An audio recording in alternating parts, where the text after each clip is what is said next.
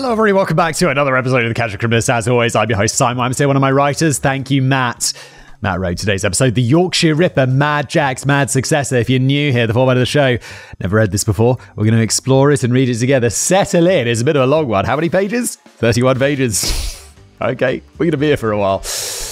I've poured myself no, this was like an hour ago. Now it's just a cold half cup of coffee, but let's go.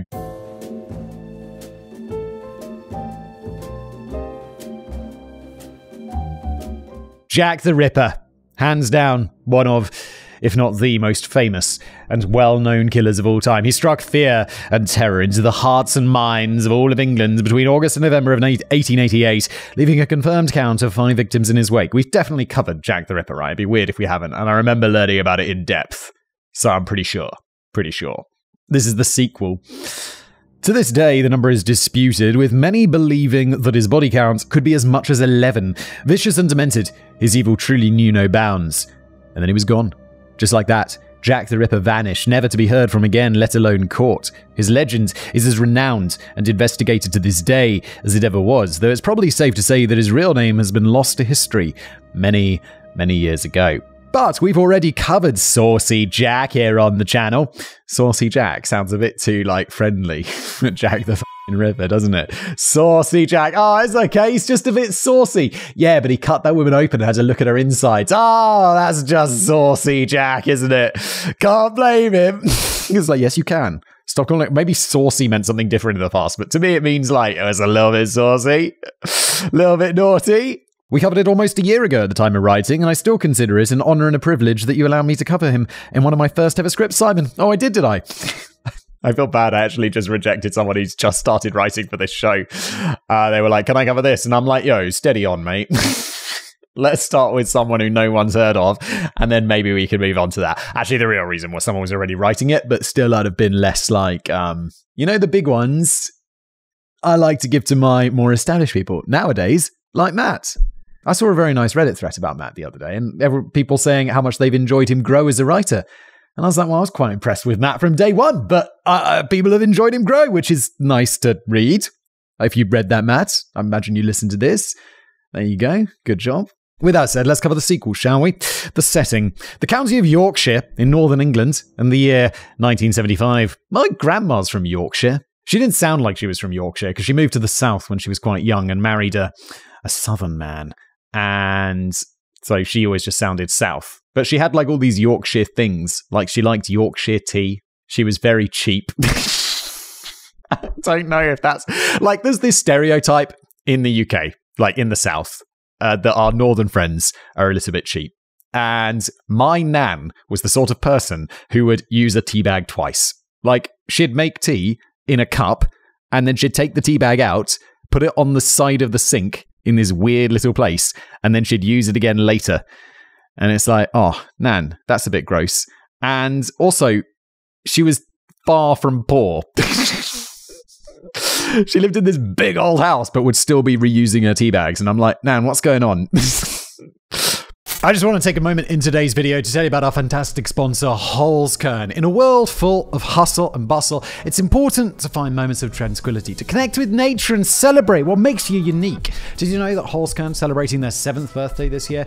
And over the years, Holzkern's team have grown, paying great attention to detail and becoming the leading brand for wooden watches and natural jewelry in Europe. And now they ship their personal pieces of nature from beautiful Vienna to all corners of the globe. With over 1 million happy customers and 10 Holzkern stores in Austria and Germany, they've built a strong bond with their community. So what sets Holzkern apart? Well, they've stayed true to their motto, naturally unique, uniquely natural. Even after creating over 800 different designs, their watches and jewelry are still made with natural materials like wood, stone, and mother of pearl. I've got a wooden one right here, and you can see it all throughout the strap here is just unique pieces of wood, which is lovely. Each piece is naturally unique.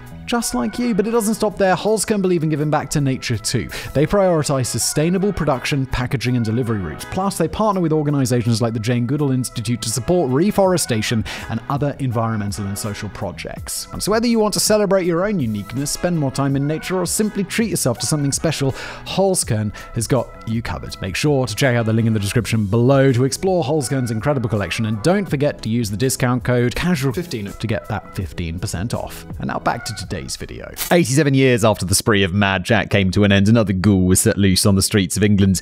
Within a span of 5 years, he claimed the lives of 13 women in the dead of night, with an additional 9 left injured at his hands. Many leads were brought forth, almost all of them nonsense and dead ends, leaving the police scratching their head as the bodies continued to drop like flies. Sound familiar?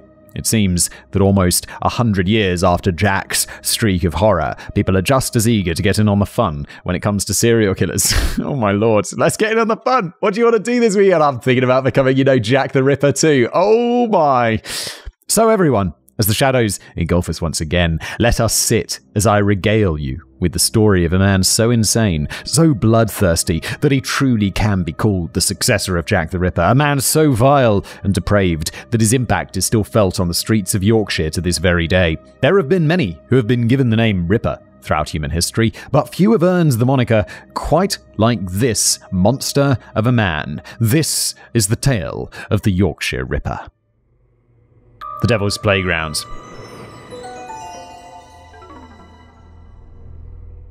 As we did when we spoke of Whitechapel 1 year ago, it's where Jack the Ripper was hanging out. Old saucy Jack. I believe it's best to set the scene for the horror to come. West Yorkshire, a large and bustling county in the Yorkshire and Humber region of England. From all I've heard and seen, it's quite a beautiful place, with vast cities such as Leeds, Bradford, Wakefield and Huddersfield, to smaller towns and parishes like Halifax, Saddleworth, Keighley and Walsden. Don't think I've ever been. Maybe I've been to Leeds. Oh, I went to Leeds recently. I went to Leeds very recently. I was just there for one night before I took a boat from somewhere near Leeds to the Isle of Man. It was lovely. It was very windy and kind of cold for like the middle of August when I was there. But I stayed in a really nice hotel. Hotel was great. That's it. It was nice. With theatres, restaurants, shops and galleries aplenty, there's much to do in West Yorkshire. And of course, the grand landscapes and countryside, from what I've seen, are quite breathtaking. Brought to you by Visit Yorkshire. And of course, there's the lively nightlife. Just continues. With pubs and clubs galore, there's no shortage of places for folks to go out and cut loose. After a long day's work, you can get a drink, go dance, meet up with friends, or even go mate a new lad or a lady for a romantic night on the town. Okay, Matt, sell it to me. Sell it. What should I be doing in the north, Matt? Now, before Simon goes off on me again about the potential kickbacks I may or may not be getting from West Yorkshire yet, I'm describing West Yorkshire, more or less, as it is today. Back in the 1970s, it's a very different story. While still a nice place to live, West Yorkshire was in the middle of a societal lull during that time. During World War II, it was an economic hub, a place with plenty of jobs and a lot of work to go around in correspondence with the war effort. After the war, though, well, jobs started to dry up, especially as everything that was originally made there was soon overtaken by foreign imports. Add in the mass amount of immigrants from other countries, as well as from other parts of the UK, and there just weren't a lot of jobs to go around. Money started to become harder to make for some people, especially women, and so sadly many of them became sex workers in order to make ends meet. Sound fairly familiar? They might as well have taken West Yorkshire and replaced it with Whitechapel in 1888. Women were selling themselves on the street for money to provide for themselves and their families. Neighbourhoods were becoming downtrodden and run down, and even though there were folks who could make a good living, the opportunities to do so were few and far between for those who didn't already have it. And so why do I include this section? I don't know, it's like quite a good, I don't know much about Yorkshire in the 1970s. Was my nan living in Yorkshire in the No shot. She'd have moved south way long ago. She was born in the 1920s, right? So 1920s. Then she went to university in Sheffield. She was a doctor. She went to studied medical school back in the day. I imagine she was one of only 2 women in the class or whatever. Back when women could have become the good old days. No, she'd have moved south way before then. Because my mum was born in 55. So she was born in the south. Oh yeah, should have moved south way soon after that. Well, this section is here for one reason and one reason only, and that is to drive home a singular fact. The people of West Yorkshire at the time, while hard up, still felt safe. They felt it was only right that they could walk the streets at night and not have to worry about making it home. They felt safe, which only made what happened between 1975 and 1980 that much more shocking. The aura of safety, the idea that a young woman could go out on a whim and have a good time, was all shattered when women started dying in brutal ways. Just imagine that. The terror they must have felt, the feeling that they couldn't even go out their front door after sunset because the darkness had an agent out there, knife in hand, waiting for them.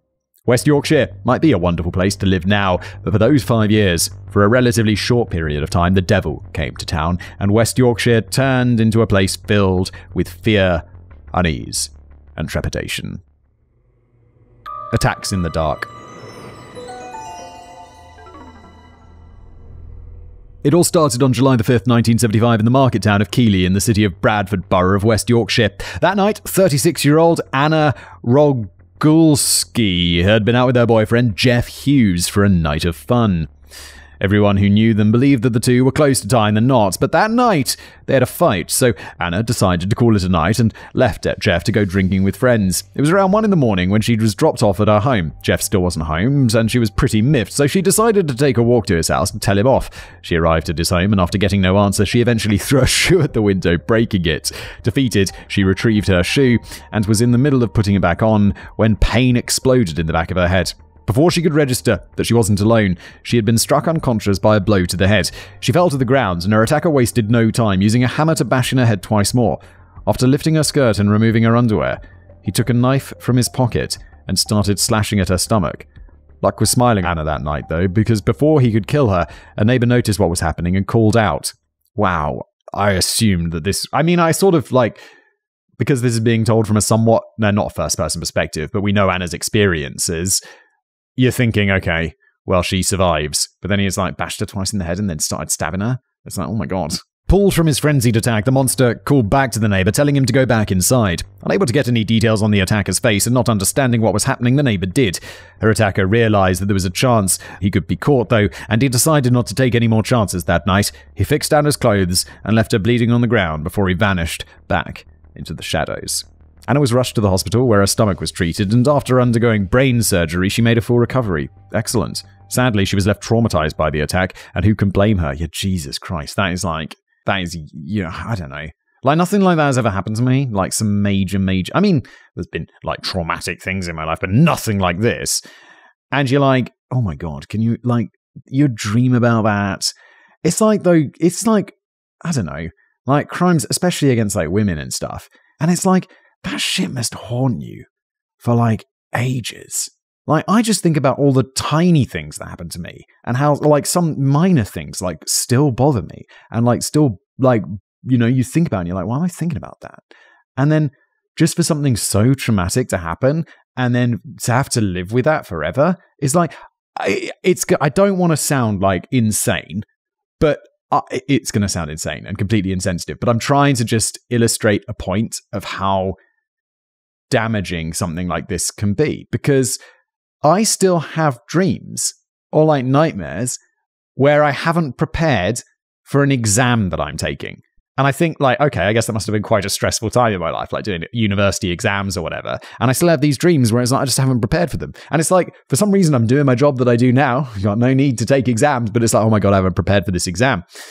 And that is the most minor trauma that everyone goes through. You can't possibly compare it to something else. Can you imagine something like this happening to you? Or a sexual assault or something? And then I just can't imagine how much that would weigh on your mind for so long afterwards. If something as minor as exams is something that I still have nightmares about. That sounds insane. I don't mean to compare the two. I just want to use one as a base for how minor something could be compared to something so major and how that can haunt someone. You're left standing by yourself in the middle of the night outside your boyfriend's home and attempting to give him a piece of your mind when out of nowhere you're viciously attacked and nearly killed. It's enough to rattle just about anyone. Anyone who's not rattled by that is a psycho. It's you have any lingering effects of that? No, I'm fine. It's do you have any emotions? Nah, no emotions. That's why I'm fine. Hey! She was terrified of strangers for years to come, broke up with her boyfriend, and boarded herself up in her house with her 5 cats, her life sealed behind a barricade of locks and alarms. When asked about it, Anna had this to say: I've been afraid to go out much because I feel people are staring and pointing at me. The whole thing is making my life a misery. I sometimes wish I had died in the attack. And then, a little over a month later, it'd strike again. It was August the 15th, 1975, when the next victim was attacked. This was 41-year-old Olive Smelt, this time in the town of Halifax, the borough of Calderdale in West Yorkshire. On that night, she had gone out of town for some drinks with a couple of girlfriends, and her husband, Harry, had stayed at home to watch over the two kids.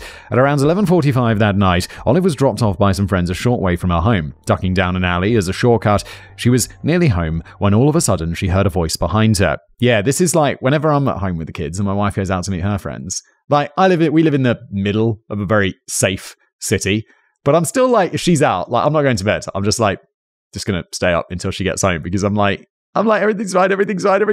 But just in case, just going to wait up, just to be sure. And then I'm like, can you text me when you're coming home? When I'm going out, she's also worried about me. And I'm like, I'm not, I'm not the one that someone's going to attack in like the street. And if they are, they're just going to mug me and take my shit. Like, whereas it's different if you're a woman. Weather's letting us down, isn't it? Before Olive could so much as turn around, her world went dark as a hammer slammed into the back of her head. She fell forward to the ground, getting hit once again as her assailant jumped on top of her. Wasting no time, he once again switched from his hammer to his knife, pulling up her clothes before slicing up her lower back, right above her rear end. And just like the first time, before he could go any further, he was interrupted. The lights of a passing car illuminated the alley, causing him to flee. Barely conscious and terribly injured, Olive dragged herself from the alley, leaving a trail of blood behind her. Neighbors would hear her weak moans and calls for help, and they quickly brought her inside. An ambulance was called, and she was taken to the hospital, where after brain surgery, she was able to make a full physical recovery. I say physically, because like Anna, Olive was understandably mentally scarred. The attack left her with terrible memory loss, along with severe depression and trust issues. She stayed inside more often than not, and when she did go out, every single man who passed her on the street caused a jolt of fear within her. She even looked sideways at her own husband, fearing that he could have been the one. And speaking of her husband and her family, they suffered as well. Olive took no interest in anything going on in the home, took no pleasure in cooking or doing housework like she once did, and her drive for sex was gone. On more than one occasion, Olive would simply express the wish that she had been killed that night instead, and insisted that her life had been ruined. So I know what you must be thinking. Well, Matt, what of the police? Surely they must have been on the case, especially after the second attack, right? Now, normally I'd say yes, but sadly, we had already run into an old friend of this channel, good old-fashioned police incompetence. Both Anna and Olive were questioned about the attacks, Olive even giving the critical detail that the man who attacked her had a Yorkshire accent. Well, they are in Yorkshire. Neither Anna nor Olive was attacked or even found in the red light district of town, and yet the fact that they were dressed for a night out and their clothes were disheveled afterwards seemed to speak more to the police than anything. Oh my god, police. Are you just like, well, there's two layers here. One, even if, and they aren't, even if they were sex workers, that doesn't mean you can't take the case seriously, police. What the fuck? And two, they weren't. How about you make less assumptions and do more actual policing? They were dressed like sex workers and they were treated as such. As the attacks on Anna and Olive were dismissed, the investigation went nowhere because of it, and the police simply went about their day. Another cup of tea, governor? They're like, oh, that'd be lovely. How about you do some police work? The next attack wasn't any better, as this time the monster targeted a child. This was 14-year-old Tracy Brown, and it was on August the 27th, 1975, in the town of Silsden. He didn't sneak up on her, he didn't appear out of the shadows. No, this time he spoke with her, spent a bit of time with her, and she didn't feel uneasy, as he did, even though he was certainly an older man. In her words, quote, "We had walked together for almost a mile, about 30 minutes, and I never once felt intimidated or in danger." I'm going to tell my 14-year-old daughter, if you're walking along and an older man comes and talks to you for half an hour, leave. You're 14. And she'll be like, oh, Dad, I'm a big girl. I'll be like, just do this for Dad. Just please. Come on. That's probably why she didn't see any of it coming. Without warning, the nice charming stranger that she'd spent a nice nighttime walking with suddenly pulled out a hammer and struck her 5 times in the back of the head. Tracy was knocked out, but before the villain of our story could do anything, oncoming headlights once again scared him away. Tracy was saved, though she would also need brain surgery to fix the damage. You know what the f***up part about all of this was? When she was 16, Tracy saw sketches of a man who she recognized as the man who attacked her. His reign of terror had already commenced in full, and so she went to the police. And what did they do? Absolutely nothing. They dismissed her, thought she was a stupid girl telling stories, pulling a prank, and so they did nothing of it. Can you imagine the frustration, the rage that she must have felt to be totally disregarded when she only barely survived a run-in with the madman that they'd been after? Fucking police, man. get it together. I really hope this is one of those episodes where it's like, and then along comes Detective John or whatever, and he's the legend of the story, and he whips the police into shape, and he's just a hero. I really hope so, rather than just continuing police incompetence, because I find that really frustrating. Well, regardless, after 3 near misses, the gates of hell opened up in West Yorkshire, and shortly after, the Ripper would claim his first life. Death returns to England.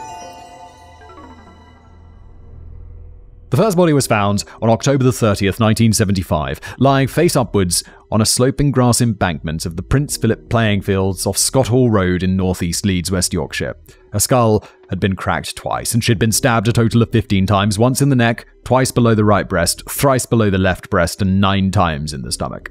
The police were out in full force, and it wasn't long before they had a name. The body was identified as 28-year-old Scottish woman Wilma Mary McCann, a mother of 4. She was a fiery woman who was never able to find her feet financially. Having been divorced from her abusive and drunk husband, according to her own son, there were even times when she would go to social services and threaten to leave all her children unless she was given money. It was around 7:30 the previous night when Wilma was last seen by her children. She told them she would be home later that night and to be good until she got back.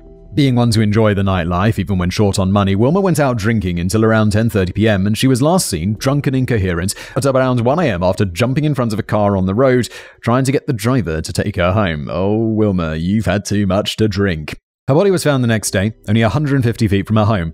The sad thing about it, at around 5 in the morning, her 2 oldest children, 6-year-old Sonia and 5-year-old Richard McCann, were found huddled together, cold and confused at a nearby bus stop. Their mother hadn't come home yet, so they wanted to go out and see if they could find her. Recalling the next morning, Richard recounted on the Netflix docuseries The Ripper, quote, "All I can remember is being out in the street, kind of liking being in the street, because we could see this bit of commotion. Mum's not here. We'll be all right. Won't get caught." And then being back in the house and the police asking us questions. I remember people giving us cups of cocoa, and it felt nice. This was really unusual, coming from where we'd come from, and all these people were making a fuss over us. It was lovely. We didn't know what was going on. And eventually I remember the officer sitting us down and just telling us that our mum had been taken to heaven, and we weren't going to see her again. To say things were off to a bad start would be putting it mildly. This was twofold. The first reason was that the town itself wasn't too keen on the police, let alone helping them. I mean, sure, people they're like, coppers always giving me tickets, pursuing me for minor crimes, etc., etc. Just like, in some places, there could be in the UK, I feel like it's interesting because, I'm from the UK. I live in Czech Republic. The relationship with the police is very different in the UK. They're the sort of people you go up to them and you'd ask them for directions. And look, this is my experience as a middle-class white dude, obviously. They're the sort of people you'd go up to and ask for directions. Being like, oh, where this is? And they'd be like, of course, it's just down there. Just go like this. Or it's like, oh, could you help me with this? And they'd be like, of course. Whereas the relationship, my experience, at least here, not that I have any direct, but talking to friends and stuff, is there's a more adversarial relationship with the police. They're not the sort of people you'd be like, morning, where the pub is? They're just, doing their policing job of catching crime or whatever. But the point I was kind of trying to make with this is but when someone is out murdering, doesn't everyone band together and it's like, well, look, I don't like the police giving me a parking ticket, but I sure am going to help them catch a murderer because that seems important. They put aside that, adversarialship? What is the word for an adversarial relationship? Oh God, Simon, you're so dumb sometimes. You know what I mean, though. A large number of minorities and immigrants have been treated so badly by the local bobbies that they wanted nothing to do with them, and the same goes for all the sex workers in the area. Yeah, and that's why I specified, my experience with the police as a white middle-class dude. Now middle-aged. When do you become middle-aged? I'm 36. I've got to be almost there, right? I'm looking forward to it. I got my nice little middle-aged life. And that brings me to the second cock-up, one that would stick with the entire investigation until the end, and was just the start of the police department sticking their heads right up their own bottoms. Because of how she looked and was dressed, how she had acted before, and where the police found her, which was very close to the red light district of Chapeltown, the police instantly labelled Wilma McCann as a sex worker, which she wasn't. Bro, police, do you think everyone, it's like, oh yeah, women are attacked, they're dressed up a little bit, they're going out on the town, must be sex workers. Police, get your shit together. It's embarrassing. She was down on her luck, but enjoyed the nightlife. She liked to consort with people in the taverns and pubs around the area. Because of this, it made sense to the local cops to label her a sex worker, a label that seems to carry on to this day, when all she was a mother who was having a rough go of things and just wanted to get away from it all. She wanted to escape, away from all her worries and woes, and sadly, she ended up killed for it. If this was a man, there would be no question. They're like, oh, is he a sex worker? No, that's just John. He likes to play the field. It's like, yo, police. I know this is the 1970s, but come on. Come on now. Now, because of the police's mindset when it came to Wilma's murder, almost nothing was initially done to solve her case. To the cops, it was just another sex worker who'd been killed, another dead whore after a bad night. A prime example of the lesser dead mindset that seems to persist even to this day. Same with the press, as Wilma's murder was barely mentioned in the newspapers. Society simply seemed all too willing to brush her murder under the rug and move on with their lives. That is, until the next body was found. Emily Monica Jackson was 42 years old, and her body was discovered on the 21st of January 1976, just after 8 a.m. the following morning, only 800 yards from the Gaiety pub on Roundhay Road. She was married to a man named Sidney, and they had 4 children together. Sadly, the family had fallen on a hard time, so Emily had taken to selling herself on the street for cash with her husband's help. Oh my god, that's gotta be miserable. The two of them would drive about Leeds in their blue Commer van, and after parking, Emily would go looking for John's and Sidney would wait for her at a local pub until she was finished. Sadly, he was left waiting that night. On the evening of January the 20th, Emily was making her rounds outside the Gaiety when she was approached by a man in a car. He asked her if she'd be willing to provide certain services, and Emily agreed. Her John drove for about half a mile to some derelict building on Enfield Terrace in the Manor Industrial Estate. She never stood a chance. After exiting the vehicle, the killer wasted no time, taking up his hammer and bashing her twice in the head, fracturing her skull. After she had fallen, he dragged her into a dirty, trash-filled alleyway and took out what was later identified as a sharpened Phillips head screwdriver and proceeded to violently stab her in the neck, chest, and abdomen a total of 56 times. During the attack, the killer ended up taking off her bra and exposing her breasts, almost as if to humiliate her further. Then when he was done, as if to simply show off his unyielding disgust towards the now dead woman, he stamped down full force on her thigh, hard enough to leave a boot mark, before taking off into the night. Her legs were also placed open and facing toward the road, so that anyone who came around the corner would see her sprawled out in the alley. It was as if the killer had taken her there as a way to take out the trash. It didn't take long for the police to draw a connection between the two murders. First off, the wounds and methods on both Emily and Wilma were identical, besides the difference in murder weapon. Yeah, I mean, Jesus Christ, these are incredibly brutal murders. If the police are like, I don't think they're connected, it's like, how many murders are going on in Yorkshire like this? Surely there's not that many extremely violent murders. Secondly, Emily was a confirmed sex worker, and she was found in a similar area to Wilma, right outside of the red light district of Chapeltown. Also, the Gaiety pub was known for being a popular nighttime hangout spot for men, particularly because of the constant striptease show that they had on a nightly basis. Because of this, the idea that the killer hated sex workers, and only sex workers, became the prevalent theory from that point forward. This was challenged and even disproven a number of times, but we'll discuss them soon enough. Just know that the idea of the murderer having a vendetta against only sex workers never left the minds of investigators and would at times influence their decision-making. This is something we talked about a lot on the show. The police getting railroaded, like they come across a theory, an idea that they like, and then they mold the facts, they mold their discoveries to that theory. Not even intentionally, just like they see it in the way they want to see it. And it's important to get off the railroad, to stop being railroaded and look at the wider picture. The carnage continues. The next attack, though thankfully not the next fatality, didn't take place until May the 9th, 1976. This was 20-year-old Marcella Claxton. She was simply enjoying a night out at a party with her friends in Chapeltown. Once the party was finished, however, she started making her way home at around 4 a.m. Now remind me, Simon, I believe one of the main suggestions we have is that women shouldn't accept rides from random strangers in the middle of the night, correct? I don't know if it's one of the rules, but it absolutely should be. Don't accept rides from random strangers in the middle of the night. Anybody, not just women, men as well. Unless you're mega tough. And even if you are mega tough, someone could surprise you. Don't accept random rides from people.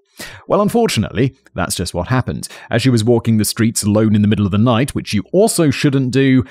I often walk the streets alone in the middle of the night, though. You can't avoid it sometimes. What are you supposed to do? Not walk to different locations? It's just how it is. If you're a woman, I'd highly recommend that you carry some pepper spray, and not in your bag, keep it in your hands, or a taser, or stuff like this. Yeah, my wife, like, before we had kids and we used to go out more, like, and she'd go to, I can't remember what it was. She had some club, like some, I don't know, dancing or something like that. And she'd come home and she'd go through this like slightly dodgy park from the tram station where it was to our flat. And she'd be like, yeah, I don't like the dodgy park. And she had this like terrifying taser as this fuck off thing. And it'd be like, you'd be like, oh my God. Like, you just point that at someone and it's this giant flashing thing with this huge like arc of electricity. I'm like, Jesus. And she was like, yeah, I just walk through with that in my hands. Anyone comes near, just like zap the shit out of them. I'm like, okay. Oh, it was karate. It wasn't dancing, it was karate as well. So that's like, I don't know, my wife's a bit scary, I guess. Which is good. Well, unfortunately, that's just what happens. As she was walking the streets alone in the middle of the night, which you also shouldn't do, a white car with red upholstery pulled up offering her a ride home, which she drunkenly accepted. I have to say, I do like that aesthetic. The white car with the red inside, like the blood red on the white. I feel that looks really cool. I feel that's the sort of thing that it's like, if you buy a car like that, it's going to destroy its resale value because people are like, oh, dude, really? I quite like it. On the ride there, Marcella asked the driver to pull over. She had to take a leak, and so the driver agreed, pulling over to the side of the road so that she could handle her business. Unbeknownst to her, the man wasn't driving her home, but instead driving her to a remote area of Soldiers Field just off of Roundhay Road. Marcella got out and went behind a tree to urinate, but before she could finish, she felt a sharp pain in her skull as the hammer made contact with the back of her head. She fell and was hit again, looking up at the man who was grinning down at her. According to Marcella, the monster was playing with himself the whole time, then cleaned himself of her blood with some napkins he had in the car and drove off, perhaps believing he had killed her, but he hadn't. Crawling away from the site, Marcella managed to regain her footing, regardless of the massive hammer-sized hole in her head. Getting to a telephone, she called for an ambulance. Her wound required 56 stitches to close and a week's stay in the hospital, but just like the others who survived, her mind wasn't the same after that. For years, she hated men, and for years, she lived with the after effects of the attack, including spells of depression and dizziness. The saddest part of all? Marcella was 4 months pregnant at the time, and because of the attack, she lost the baby. Unfortunately, and much like the other survivors, it wasn't until later that her attack would be linked to the spree of murders. Good Lord, police.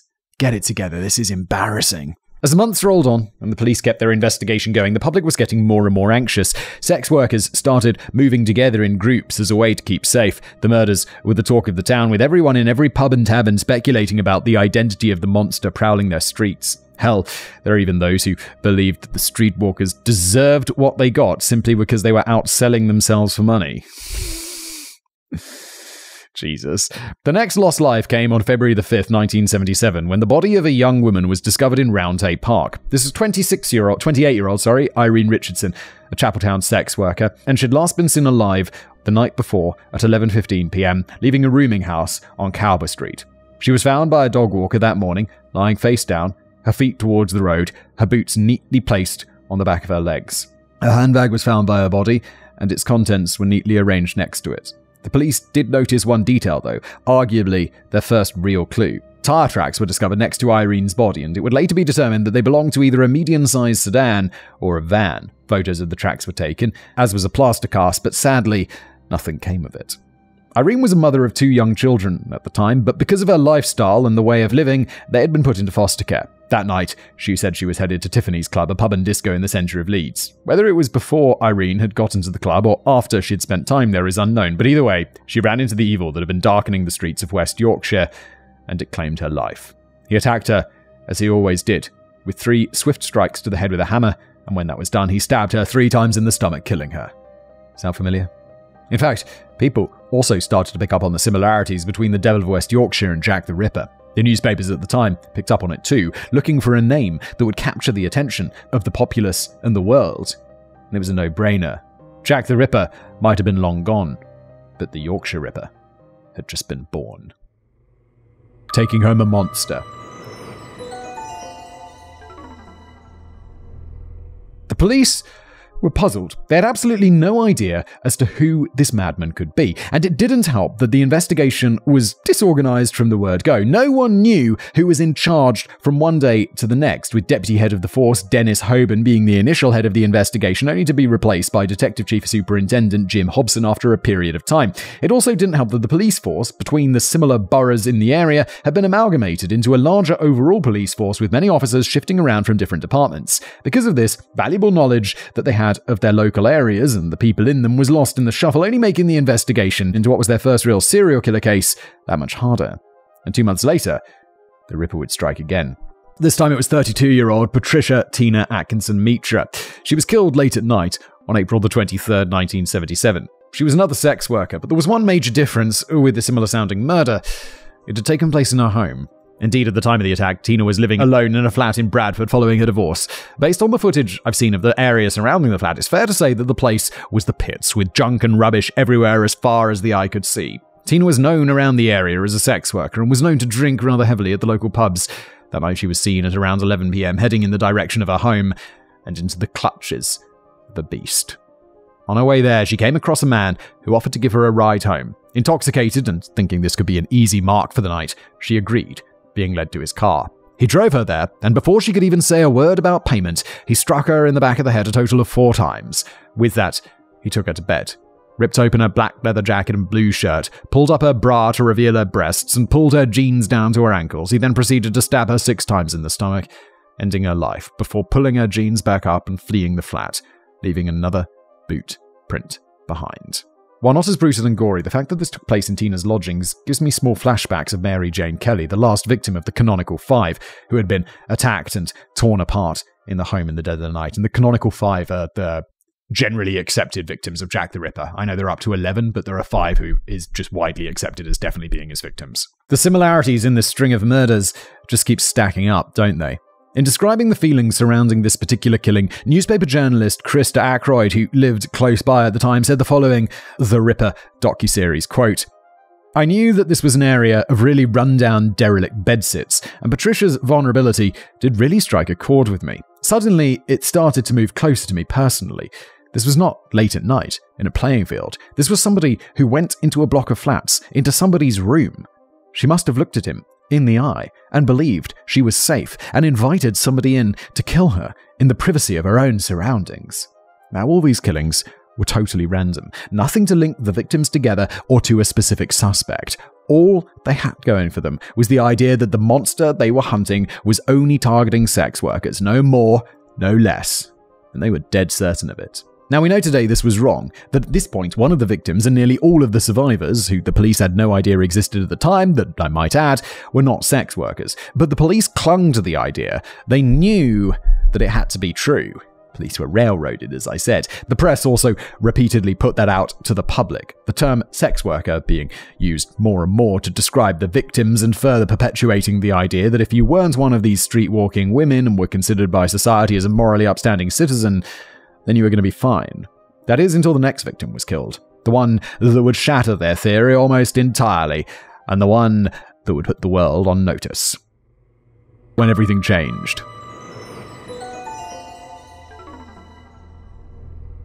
Jane Michelle MacDonald was born in Leeds in 1960, the second child of Wilfred and Irene MacDonald. In 1977, she was 16 years old, and she had left Allerton High School and had been working as a shop assistant in the shoe department at Grandway Supermarket. She was a normal girl, an everyday girl, and innocent. Now remember that word. It'll be very important in a bit, but from all reports, Jane was a good girl, someone with a bright future ahead of her. Definitely not the type one would worry about being targeted by the Ripper. And then June the 25th of 1977 came around. That night, Jane kissed her father goodbye as she left her home in Reginald Terrace, Chapeltown, and went out to meet friends at a local German tavern named Hofbrauhaus. A night of drinking and dancing with loved ones sounds like a great night out, especially for a girl without a care in the world. Eventually it got to be late and the final bus home had already departed, so at 11:50 p.m. she went back to her friend's house to wait for her older sister to come and pick her up. She waited there for about 45 minutes. After her sister failed to show, she began the long walk home. Her body was discovered at 9:45 a.m. the next day. She'd been found by a group of young children in a playground between Reginald Terrace and Reginald Street in Chapeltown. She was lying face down on the ground. Her shirt had been pulled up to expose her breasts. Her skirt was a mess. She had been struck 3 times in the head with a hammer, and she had been stabbed several times in the chest as well as once in the back. It was this killing that turned the investigation as well as public perception on its head. From the start, the belief that the Ripper was only targeting sex workers was set in stone. Whether this had any footing in fact or if it was just the prejudice and effects of misogyny against women at the time, it just seemed to make things easier. Jane's death shattered that almost entirely, and it woke up all of England to the real danger. The papers at the time made a point to use the word innocent to describe Jane, that she was this delicate child, a respectable girl, brutally slaughtered by the monster that was haunting their streets. Sex workers in the public eye weren't innocent, but this girl was, and now she was dead. This had gone from a small article to front-page news in an instant. And now the pressure was on to solve this case. The police tried desperately to hang on to the sex worker theory, saying the Ripper must have mistaken the child for a streetwalker, that it was a chance killing, nothing more. But the people weren't having any of that, and the respectable ladies of West Yorkshire were officially scared now that their veil of protection was finally torn away. In the words of journalist Henry Matthews on the state of things, quote, "Prior to that point, the fear, if you like, had been exclusively felt by working-class sex workers, but from Jane MacDonald on, there was this feeling that no woman was safe." End quote. Jane's father, Wilfred, never recovered from the shock and grief of her death. He simply lost his will to live, and 2 years later, in 1979, he passed away from a broken heart. Her murder also led to mass outrage from women in the area, leading to the formation of the Reclaim the Night movement, blaming the police for being slow and incompetent in catching the killer and failing to protect the ladies of West Yorkshire. The police were now under the microscope, with the public both crying for answers and calling in with any information that they could come up with. People who were previously reluctant to talk to the police and were happy to just watch how things played out were now calling in with any info that they thought could help, now that they felt personally threatened, of course. And with this newly found revitalization in the case, a change at the top was seen as necessary in order to get the job done. All of this would have happened much earlier, police, if you had, done your job and investigated murders. Just because the people were sex workers doesn't mean you get to be lazy, police. Although apparently, in this case, it does. This introduces us to one George Oldfield, a well-renowned officer of the law who at the time was famous for helping to solve the case of the M62 bombing. He was promoted to the station of Assistant Chief Constable because of it, and after Jane's death, he was assigned to take over the Yorkshire Ripper case. Did I predict this? Is this where our legendary copper enters the picture and he's going to shake things up and get this done? I really hope so. Let you be that legend, Mr. Oldfield. Let's go. Many within the force were skeptical of the change, especially when most believed that Jim Hobson was doing a good job with the case. Many thought that Oldfield's particular experiences didn't fit well with the case, as he hadn't dealt with as many murder cases as they had. Regardless of how they felt, though, the police were no closer to catching the monster than they were before. And they were getting desperate. So much so that they actually took a space out in the Yorkshire Evening Post in order to send a letter to the Ripper. It was titled, "A Message to the Ripper," and it read as followed, quote, "You've killed 5 times now. In less than 2 years, you have butchered 5 women in Leeds and Bradford. Your motive, it is believed, is a dreadful hatred of sex workers, a hate that drives you to slash and bludgeon your victims. But inevitably, that twisted passion went terribly wrong on Sunday. An innocent 16-year-old lass, a happy, respectable, working-class girl from a decent Leeds family crossed your path. How did you feel yesterday when you learned that your blood-stained crusade against streetwalkers had gone so horribly wrong? That your vengeful knife had found so innocent a target? Sick in mind though you undoubtedly are, there must have been some spark of remorse as you rid yourself of Jane's bloodstains." What? I mean, it's obviously horrible that this 16-year-old has been killed, but also this is so dismissive of all the other victims who, maybe they're f***ing people too. Like, come on. It's unknown if the Ripper actually saw the message, but if he did, I can simply imagine him reading it, letting out a laugh and continuing on with his day. He wasn't deterred, as the police would find out over 2 weeks later. Only this time, things would be a little different. The police would get a breakthrough, and her name was Maureen Long. The first survivors, a new location, and fresh evidence.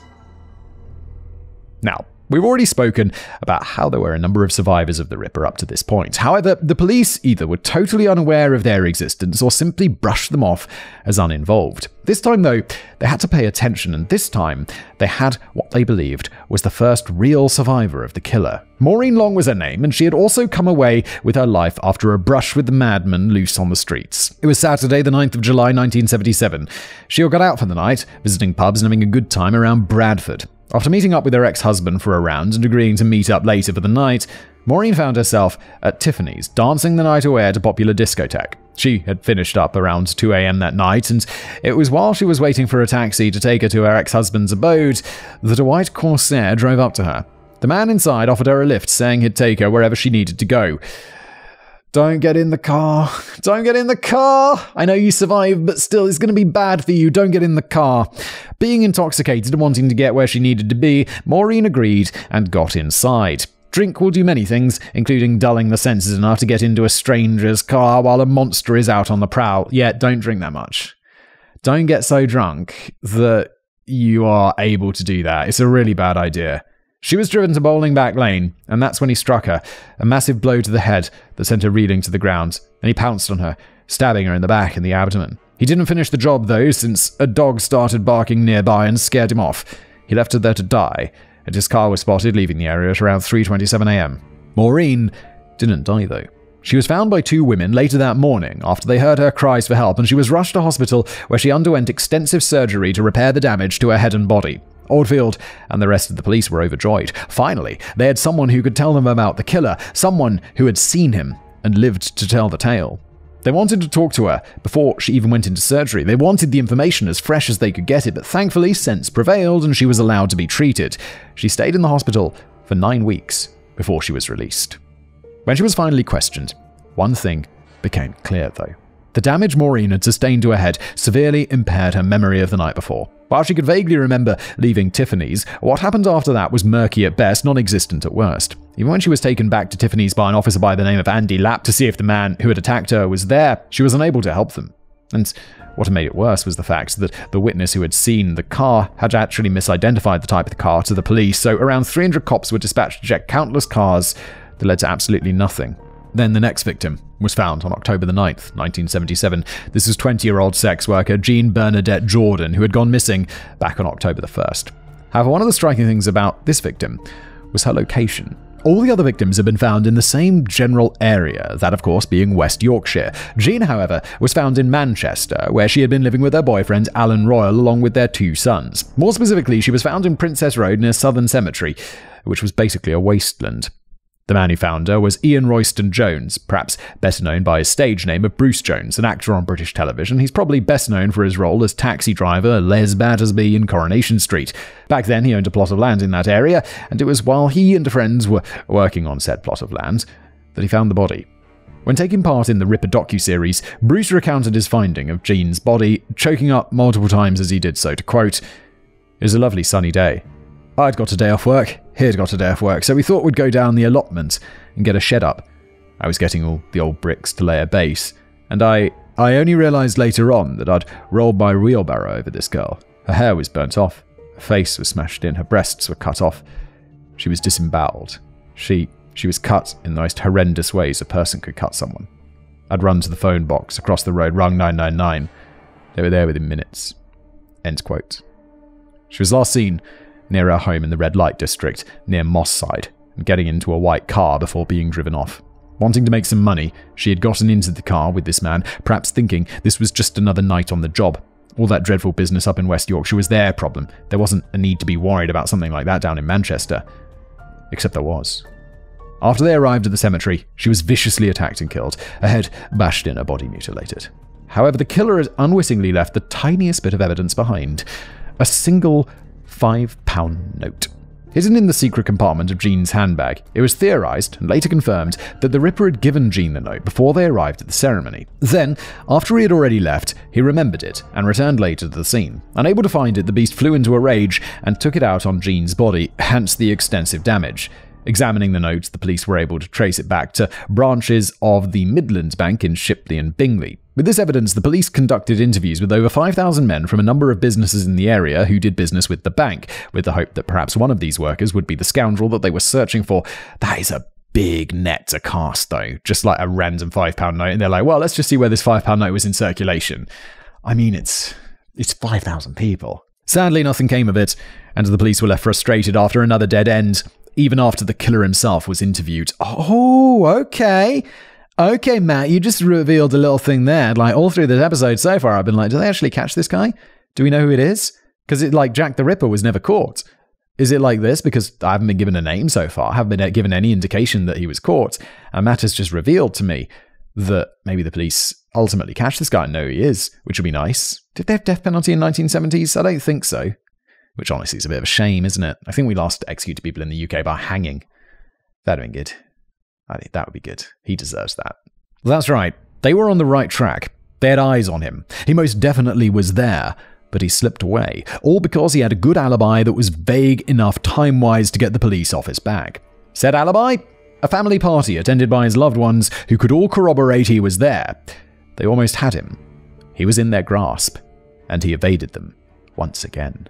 However, that wasn't the only bit of evidence the police would gain, and sadly, it would come at the expense of another girl. It was the night of December the 14th, 1977, when he would attack again. The victim, 25-year-old sex worker Marilyn Moore.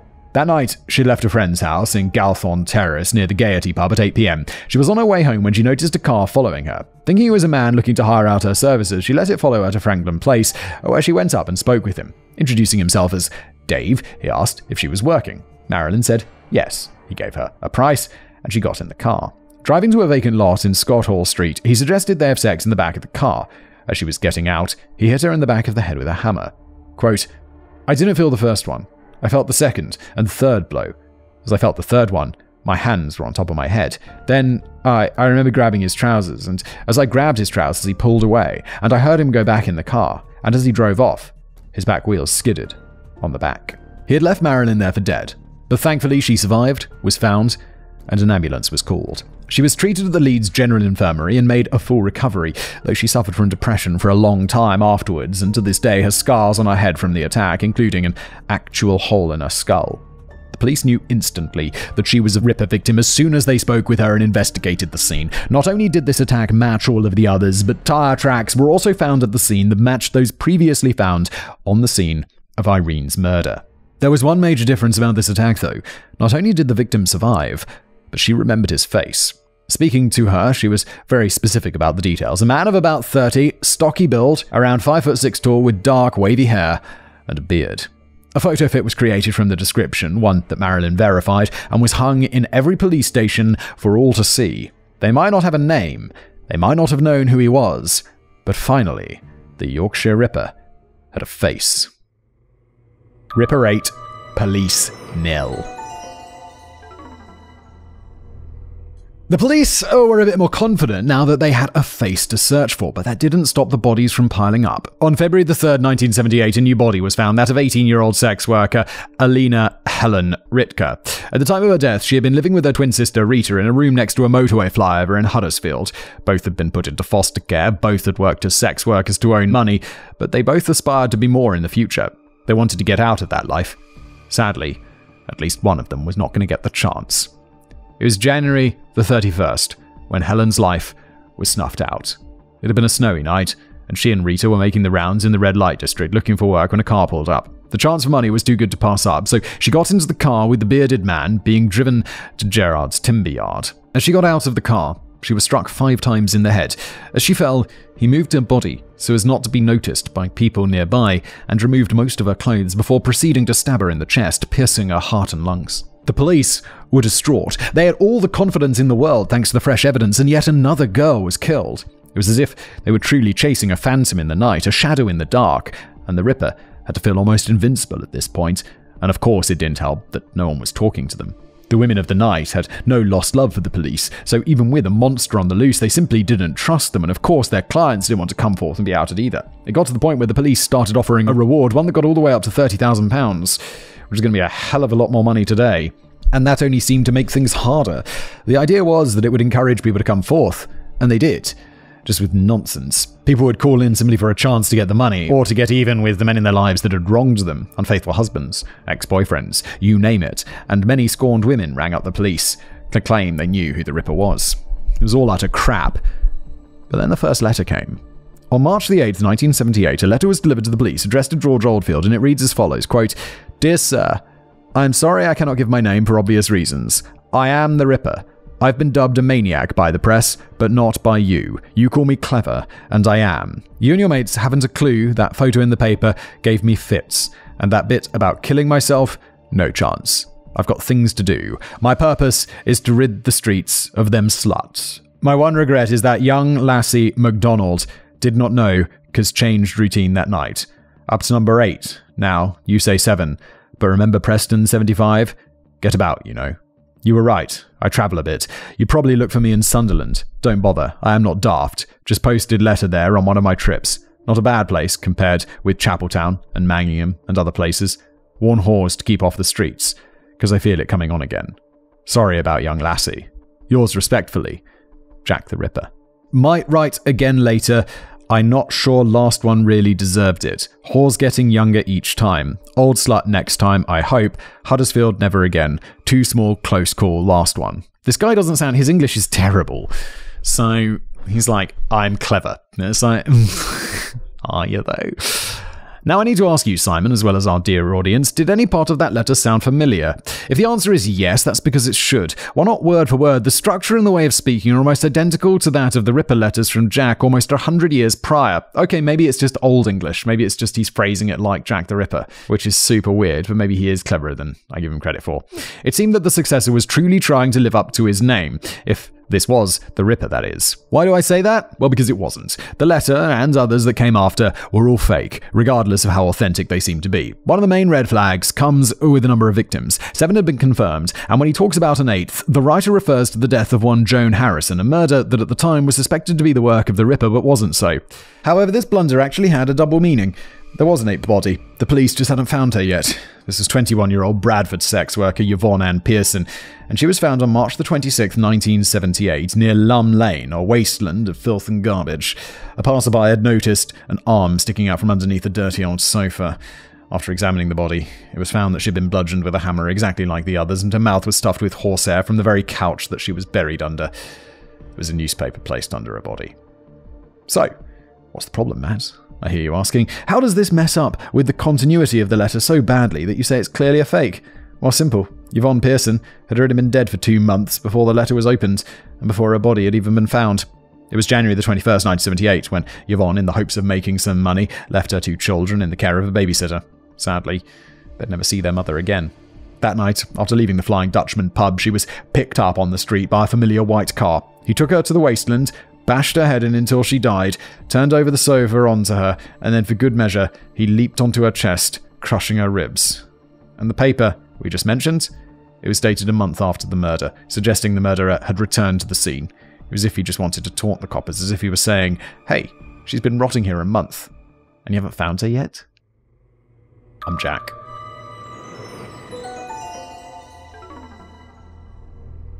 After that, another piece of fraudulent evidence was sent to the police, but not before 2 more women met their ends. This guy's really outstripping Jack the Ripper, isn't he?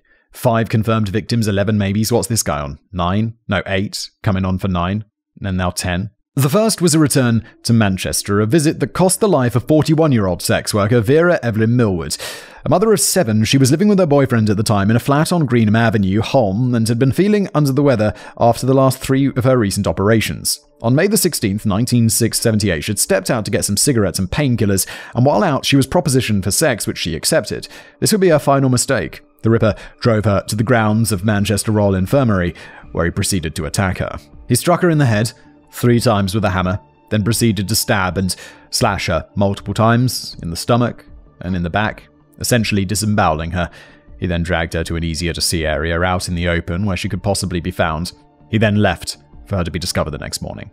It was as if he wanted to give him credit for his work, like he enjoyed the fame and the recognition. I think he clearly does. I definitely think so. Like he's modeling himself after Jack the Ripper, and he wants people to know he's just like Jack the Ripper. His hero, for whatever reason, is f***ing psycho, but I think that's exactly what's going on. Of course he wants them found. He put the newspaper with the date under the old body being like, yo, police, come on, look at me, look how horrible I am, come on. After her death, George Oldfield was at his wits' ends, almost as if admitting defeat, or at least that's what it feels like. He appeared on television and asked the Ripper to simply come forward and surrender to the police, to quote, "In your own interests, it is now time for you to come forward and give yourself up. I'm anxious that we catch you before you've time to add another death to the appalling catalogue that you've already got to your credit."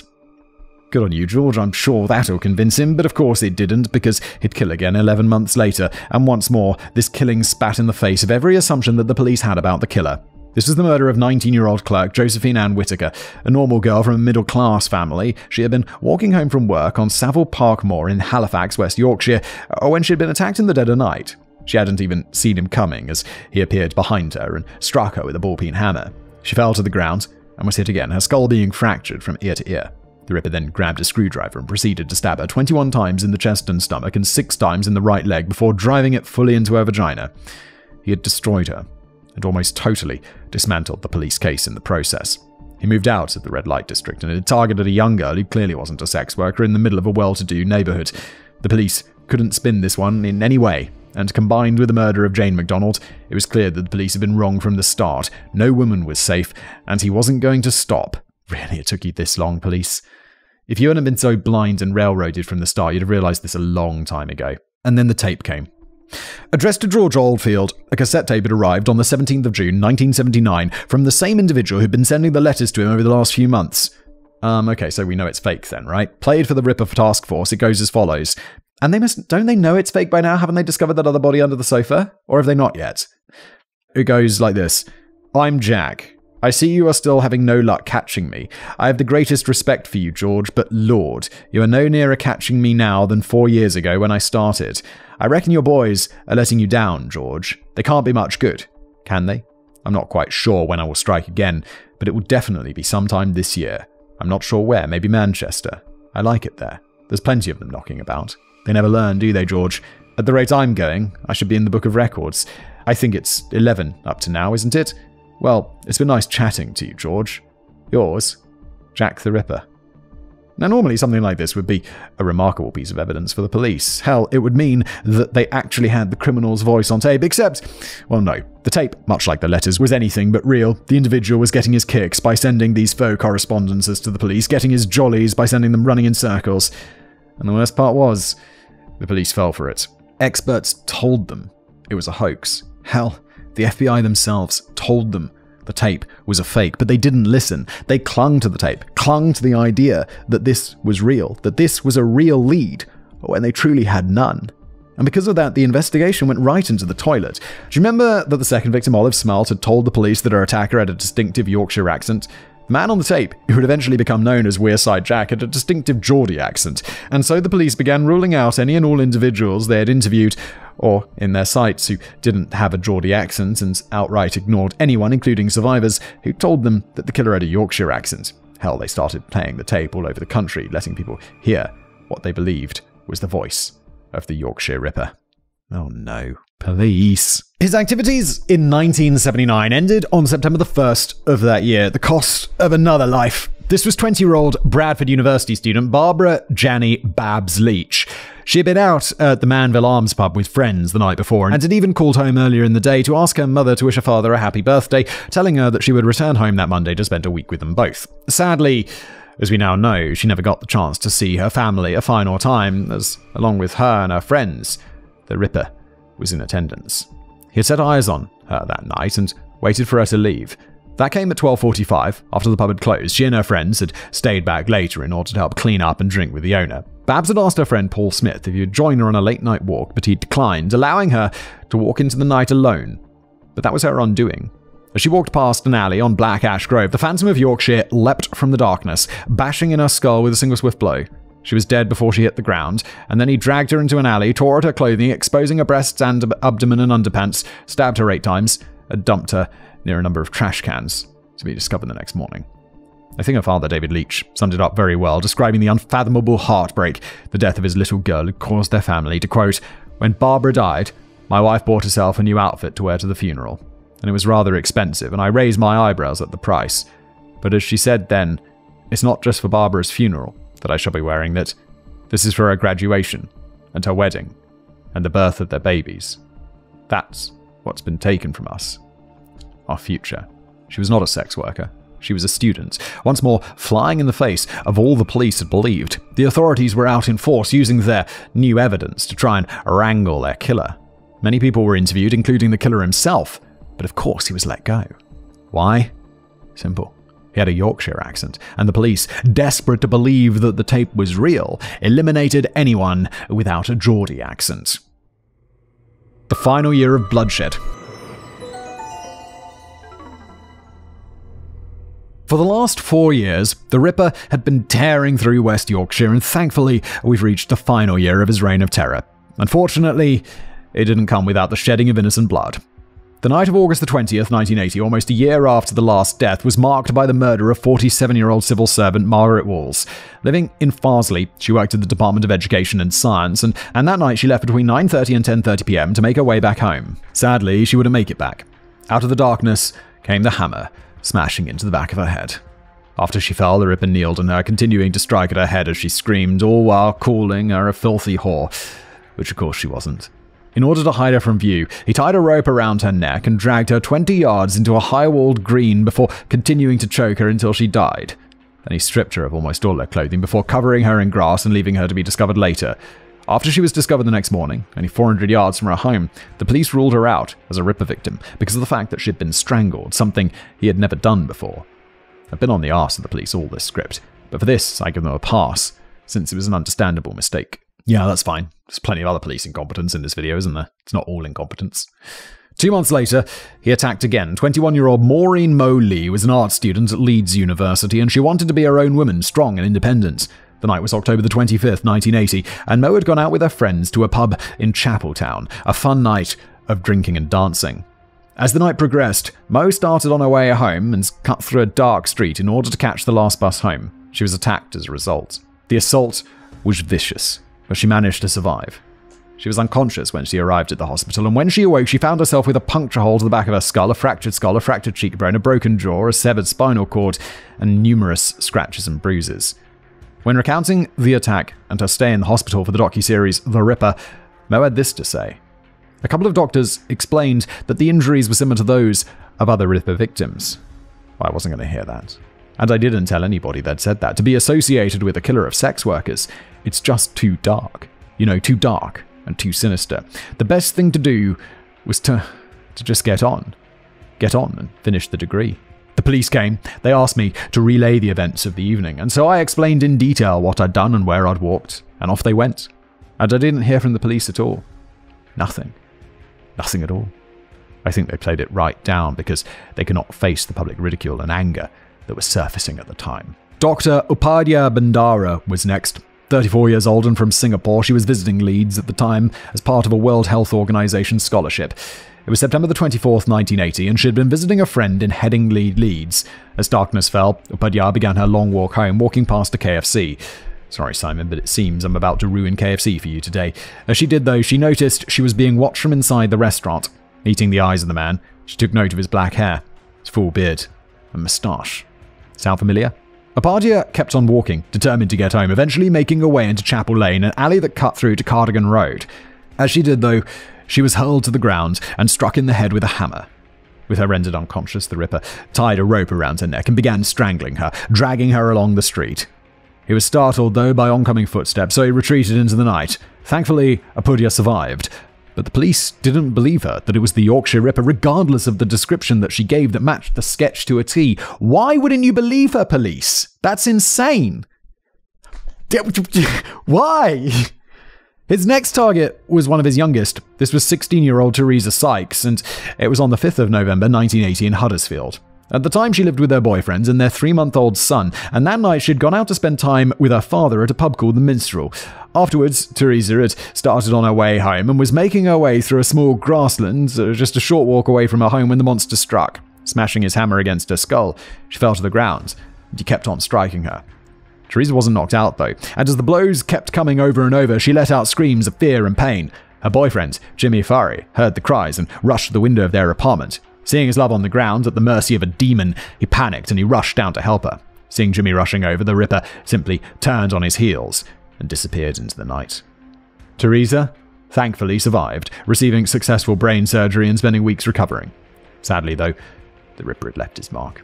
Teresa was a changed woman, going from a happy-go-lucky girl to a woman who would flare up in anger at the drop of a hat. She hated and was scared of men to the point that she was scared of Jimmy, the boy who loved her dearly, to the point where she moved out of their apartment.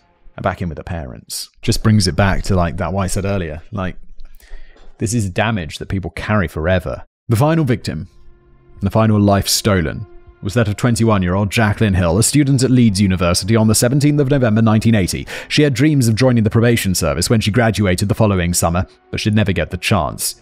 As she got off from the number 1 bus at the stop opposite the Arndale shopping arcade, she passed by the KFC, where the killer once again finished his dinner.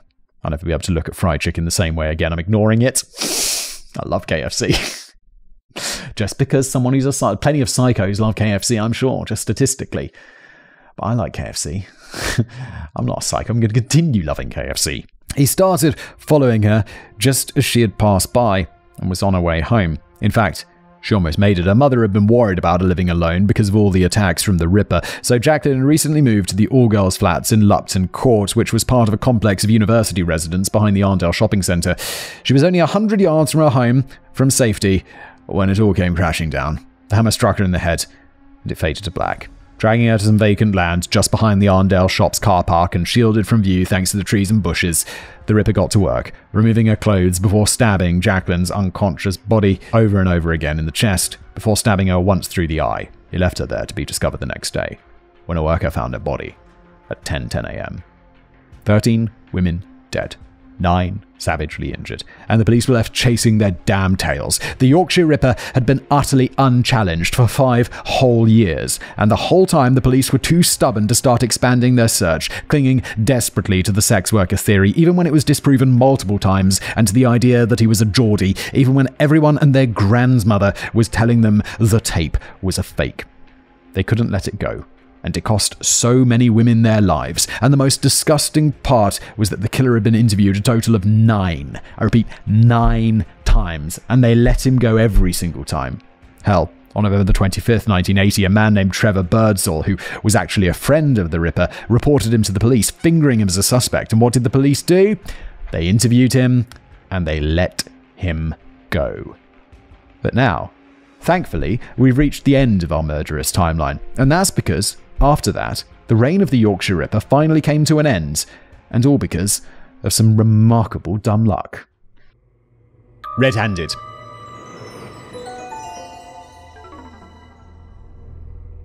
The public of Yorkshire, especially women, were in a panic. More than anything, they were angry. The police were useless, and the only thing they could think of was to put a curfew in place for women, and if any woman was out at night, it was advised that they be in the company of men at all times. This pissed off the women something fierce, as they had been fighting for equality and fair treatment for years, and all of this always seemed to be pushing them back into the fight. A number of marches took place throughout West Yorkshire, Manchester, London, York, and other areas, all women, all calling for their right to walk alone safely at night, the prevailing chant being "men off the streets."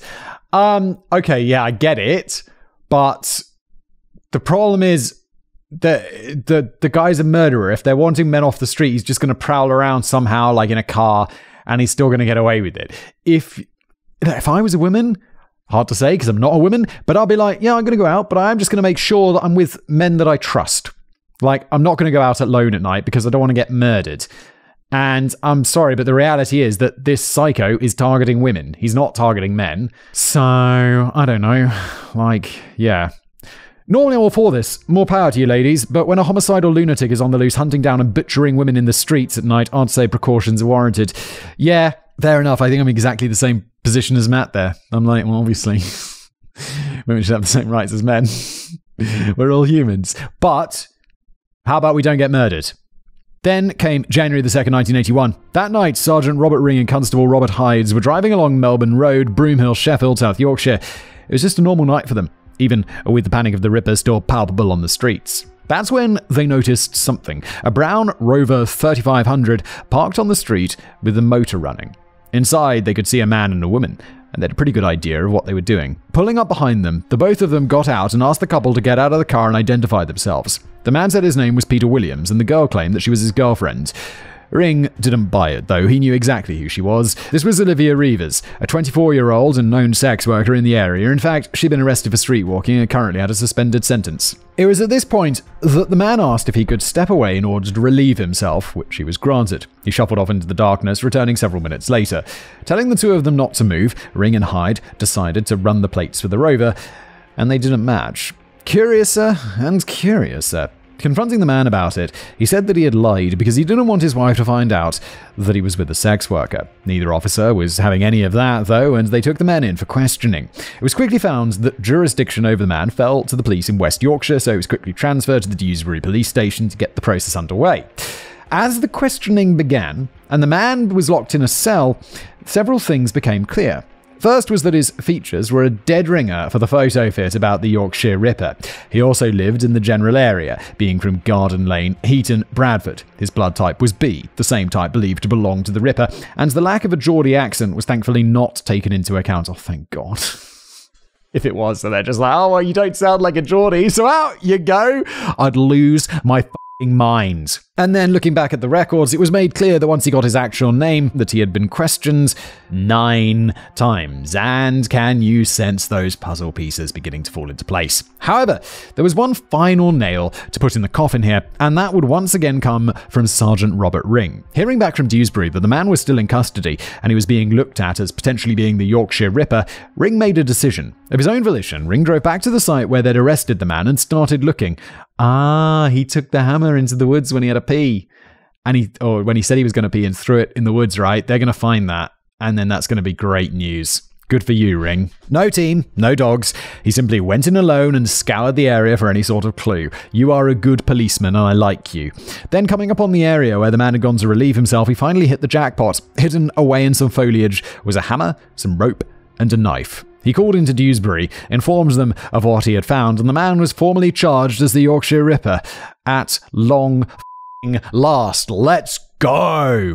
And that man's name was Peter Sutcliffe. Oh, I've heard of Peter Sutcliffe.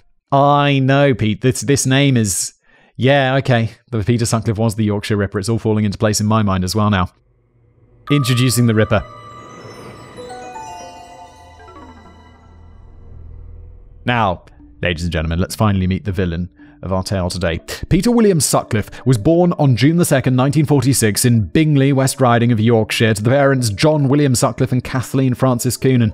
Something of note was that Sutcliffe was born premature, having to spend the first few weeks of his life in hospital. While that is something most of us can feel empathy for, it starts making sense when you realise that John Sutcliffe was an abusive piece of shit who abused Kathleen to no end, causing her untold amount of stress, which no doubt resulted in the early labour.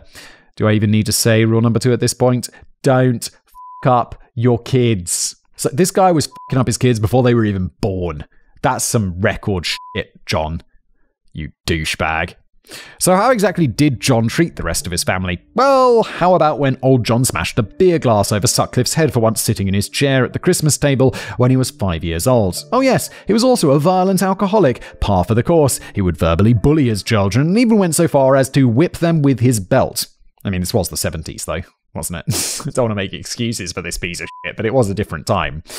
And it didn't help that Sutcliffe was a small kid, perhaps due to being born premature. Because of that, not only did his dad pick on him, especially for his hatred of sports, but the kids at school did as well. It seemed that no matter which way he turned, there was always misery waiting for him. His mother, Kathleen, did her best to show him some love, though, which unfortunately raised the ire of his father as well. John despised his wife and hated how his son clung to her apron, calling him a wimp, a pansy, and a mama's boy, which the local boys did call him as well. Sutcliffe loved his mother more than anything. He saw her as nothing short of perfect, until his father crushed that too. In 1970, John dragged Sutcliffe and 2 of his siblings out of bed and to a local hotel. You see, he'd been suspicious of his wife for some time, believing she'd been cheating on him. Of course, that's an utter laugh, him being distrustful of her despite being a cheating womanizer. Was he right? Well, yes, but our point still stands. He posed as her lover instead of her husband, and when she arrived, he berated her and taunted her with a set of negligee from her purse, all in front of their children. That is mega f***ed up. What you doing? This seemed to have a negative effect on Sutcliffe. Really? Shattering the angelic image that had created in his mind of his mother. She'd been a cheater. She had been sneaking around with another man beside his father, and it sadly got the ball rolling for the horror to come. Women were things not to be trusted, things to be overpowered and browbeaten, something to be used and thrown away when you're done. Dr. Kerry Nixon, a forensic psychologist familiar with the case, believed the incident affected Sutcliffe greatly. Quote, "The incident in the hotel is absolutely the most significant figure of what goes on to happen. Even the perfect women have become distorted. Women will let you down, women will lie, women will treat and are not to be respected." End quote. John even remembered the instant reaction Sutcliffe had to the shock of it all. Quote, "I remember Peter were just standing there. He was shook rigid. He He had a look on his face, like an animal it were. I think it may have turned his mind. By the age of 15, Sutcliffe had left school and was going around working menial and low-paying jobs, including 2 stints as a gravedigger in Bingley Cemetery in the 1960s. He also seemed to have an odd fascination with the dead at this point, seemingly enjoying the digging of graves a bit too much and even volunteering to do overtime to wash the corpses. Uh-oh, get him on a list! If you volunteer to wash corpses, not paid, overtime, you need to be on a list of weirdos. Not a criminal list, just a little list that they go to first when they're investigating criminal. Most people on the list, let's hope that nothing ever, there's nothing ever bad about them. But there should be a list. Even if it's a secret list that the police don't have to tell the public about. Maybe it exists. Oh, I hope it exists. And they just don't tell us about it. That'd be great. Just, keeping an eye on the weirdos list. Keep it on the down low. If someone asks freedom of information, redact that. By this time, Sutcliffe had also become a bit of a peeping Tom, walking the streets and getting his jollies off by watching prostitutes and their johns interacting and doing the deed. So, I'm sure you must be all thinking, this guy had no social life, he was an utter creep, and had clearly no sense of how to treat women. And I mostly agree with that, but he also got married. Yeah, these people, they can pretend, they have the masks. They can put on a mask and just pretend to be normal and respectful and all this shit, while inside they're just like... psychos. On February the 24th, 1967, Peter Sutcliffe met 16-year-old Sonia Zermer. She was a local nightclub in the red light district of Bradford, and somehow they hit it off. They dated for a number of years, and in the end, they were wed on August the 10th, 1974. I was just trying to work out his age. He was 24. It's a bit weird. So now you must all be thinking, how did being married not mellow him out at all? He had a wife, and he still went out and did all of this? Well, it didn't help that his wife was very quickly contributing to all of the problems in his head. By all accounts, Sonia was a very harsh and domineering woman, one who was prone to fits of rage and violence against her husband. She'd talk down to him, make him feel worthless, and was described by journalist Barbara Jones as, quote, the most irritating, strangest, and coldest person I've ever met. She's so incredibly prickly and demanding. On top of all that, not only did she have several miscarriages and was informed that she was incapable of having children, but she also had an affair with a local ice cream truck driver. Between her... Sorry, stereotypical. It's like, it's the postman. Between her income as a teacher and his own, the couple were able to buy a house at 6 Garden Lane in Heaton, which they moved into on September the 26th, 1977. By that time, Sutcliffe had already found a job as an HGV, that's a heavy goods vehicle driver for TWH Clark Holdings Limited on the Canal Road Industrial Estate in Bradford. It was thanks to his job driving around that he was able to move about nearly undetected, going to and from the towns and cities of West Yorkshire as he wished. However, he had already been treading a dark path, stretching back to 1969. That year, Sutcliffe committed his first serious crime, the assault of a local sex worker. He'd been driving around with a friend, searching for a woman who had tricked him out of his money previously. Leaving the minivan and vanishing into the shadows, he came back soon after, claiming to have found her. He had tracked her down to a garage and hit her in the head with a stone and a sock. According to Sutcliffe himself, quote, I got out of the car, I went across the road and hit her. The force of the impact tore the toe off the sock, and whatever it was in came out. I went back to the car and got in it. The police were informed that as the woman didn't want to press charges, he was let off with just a warning. If he was telling the truth about his motives is not known, but that was the end of it. For 6 years at least. Whatever caused him to fully snap after that is also unknown, but whatever it was led to a full-blown path of death and destruction that is still talked about to this day. For 5 years, he was free on the streets, killing and assaulting at will, literally laughing at the police all the while. He was questioned 9 times to no avail. He was even taken in for drunk driving in 1980. He was awaiting his trial for that when he committed his final year of bloodshed, as if he didn't care that he was already in trouble with the law.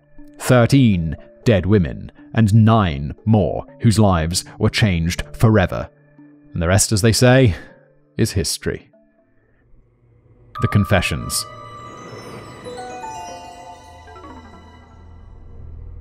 Quote, I had the urge to kill any woman. The urge inside me to kill girls was now practically uncontrollable. These are the words of Peter Sutcliffe himself, telling the world how he felt compelled to kill. He didn't even make it through 2 days of questioning before he gave up everything. It was on January the 4th, 1981, when, after he was informed of the discovery of the hammer, knife, and rope, that Sutcliffe confessed to being the Yorkshire Ripper, and over the next couple of days, he walked the police through every single attack, both fatal and not. It was almost as if he took pride in his efforts, only displaying any sort of regret over the death of Dane MacDonald. He even went so far as to claim that it was God himself who told him to kill. Oh great, somebody else hiding behind the holy. We haven't heard that song and dance before. Sometimes crazy is just crazy.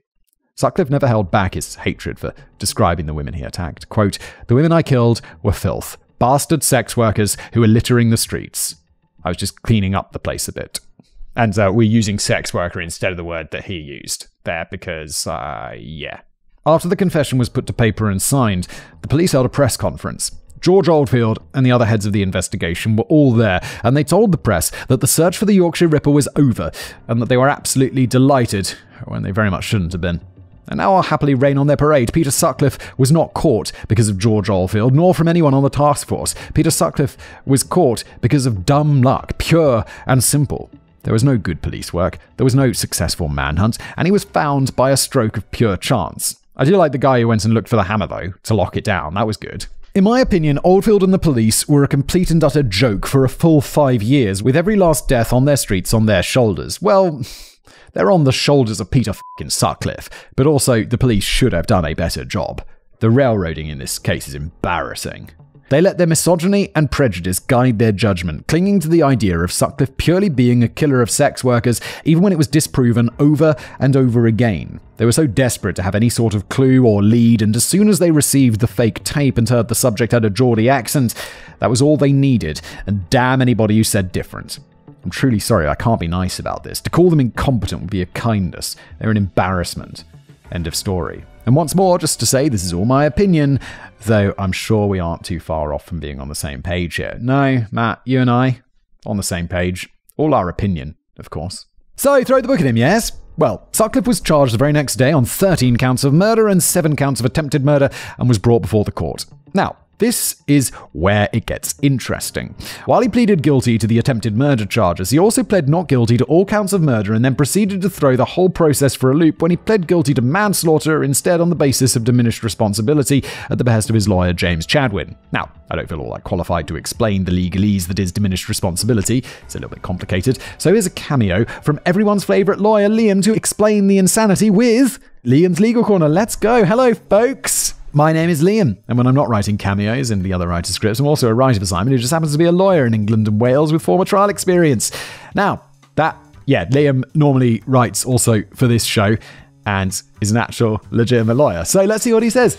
Now, that trial experience has taught me that England and Wales is the land of silly, stupid, bullshit laws. And today we're looking at one of the bullshittiest, diminished responsibility. So, take a seat, grab a brew, get ready to answer some questions, and now let's take a look at diminished responsibility, what it means, why it sucks, and why I believe this case became a major miscarriage of justice because of it. Something which from prior discussions I know Matt disagrees with me on, so let's turn it into a debate. Okay, let's go. So to start off, diminished responsibility is a defense to murder.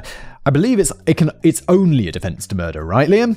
Which may be raised by a defendant where that defendant is suffering from a medically recognized condition at the time of the crime which affected their mental functioning to the extent that they cannot rightfully be held responsible. All right, so if someone's like mad at the time of murdering someone because of a medically recognized disease, they could be like, it was my disease that made me do it. So, what's the issue here? Well, insanity is a defense to any crime which may be raised by a defendant where that defendant was suffering from a medically recognized condition at the time of the crime which affected their mental functioning to the extent that they rightfully may be held responsible. So what's the difference? Okay, so what's the difference between the two? Okay, I'm half remembering some shit right now. But isn't it that one, if you're insane, then you can be sectioned and sent away forever? Like, that's why lawyers often don't want to go for insanity in the UK, because it's like, well, you don't know how long you're going to go away for. They might just be like, you need to spend the rest of your life in a mental institution, and you might never be able to leave. Whereas at least if you go to prison, they have to, define a term. And in this case, I think diminished responsibility is not insanity. So you can plead diminished responsibility and get off. Rather with insanity, you plead insanity and then you go away to a mental institution. At least I think that's what it is. I'm sure Liam's about to tell us. I'm just trying to guess. Well, I, a very experienced criminal lawyer, not only cannot think of a single practical difference, but there is no literature setting out an actual practical difference. Okay, there's no difference. My guess was wrong. Their wording is slightly different, but in practice, each defense applies when we have a mentally ill defendant accused of crimes that is attempting to avoid liability for said crimes. Well, okay, Liam, but why is that an issue, you might ask? Well, not only are both defenses almost identical in meaning, but they have two completely different outcomes. Okay.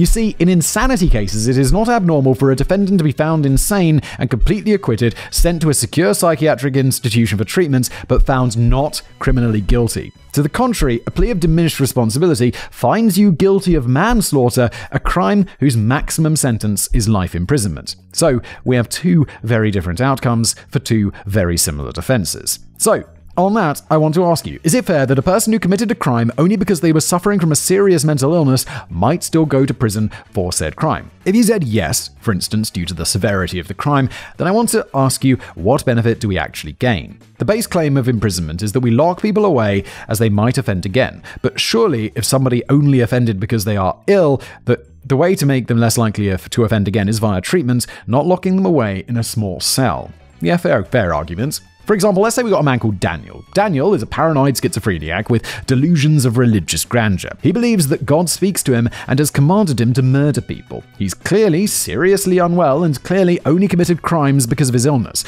What utility is served by sending him to jail for the rest of his life? Yeah, that's a fair argument, because I don't think Daniel deserves to go to prison. He's clearly he's got paranoid schizophrenia. He needs to be treated for that. Well, what would you say if at trial, despite every medical expert agreeing that Daniel was not only suffering from those very serious medical conditions, but only committed his crimes because of those conditions, but the judge refused to allow the defense of insanity, demanded the defense of diminished responsibility, demanded the defense of diminished responsibility was advanced instead, and even made several inappropriate comments to the jury, telling them not to believe Daniel as he was a liar? Well, I'd be really upset. That doesn't seem fair at all. Well, that's actually what happened in the Yorkshire Ripper case. Sutcliffe said from the earliest police interviews that God had told him to kill the people he did. At trial, both the prosecution and defense experts agreed that he was certainly schizophrenic, and that certainly caused the crimes. Despite that, the judge refused to grant the defense of insanity and said, despite the expert evidence, that the jury would still be entitled to reject the view of the experts and instead take the view of the police that Sutcliffe was a liar. Oh God, this is complicated. That's such a good defense. I mean, it's a good defense if it's actually true, because surely the medical experts will be able to tell whether you've got this disease or not. Or you could just be really good at faking it. Wow. Unsurprisingly, especially considering what we know from research that juries have a strong bias towards believing the police and a strong skepticism of mental health defenses. And I mean, yeah, fair enough. The jury promptly ignored the claim of diminished responsibility and found Sutcliffe guilty of murder. And so that brings an end to our brief lecture on the diminished responsibility, and I have 3 questions for you all. Firstly, what do you think of this Diet Coke insanity plea that has basically no practical difference other than a massively increased sentence? Secondly, what do you think of the fact that the judge threw out the insanity plea against the advice of every single expert psychiatrist approached by either side? And finally, do you think Sutcliffe was lying? Many criminologists who have looked at this case have argued that he may have been lying, but the evidence is the evidence, and in my view at least, the evidence says that he was clearly insane. If psychiatrists for the defense and the prosecution are saying that he's insane, then isn't he insane? It's not about lying. I mean, it is about lying, but aren't these experts going to know? Like, surely there's tells and ways to know whether someone is faking insanity. The trial and final years.